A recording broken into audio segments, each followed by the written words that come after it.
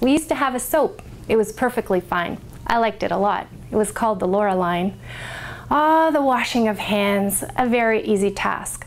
What could I have to say about that, you might ask? Just think of nurses' hands and the places they've gone. No ordinary person would attempt to venture. No, not even with gloves on would they enter. With all the swabbing and wiping and probing of parts into body orifices that are far from the heart. From MRSA to VRE and all letters in between. To rid your hands of tiny bugs unseen, the answer to our problem is quite certain. Just use the new Purell. It's located behind the curtain.